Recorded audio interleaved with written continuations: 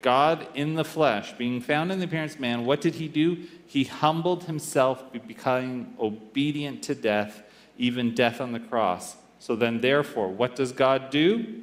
Verse 9, therefore, God exalted him to the highest place and gave him the name that is above every name.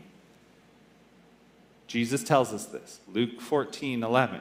For those who exalt themselves will be humbled, and those who humble themselves will be what?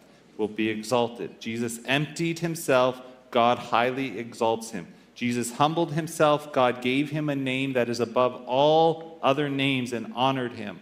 Because Christ was obedient even to death on the cross, what happened? He will make every knee bow to him. Because the one who humbles himself will be exalted. That is the teaching that we teach as Christians.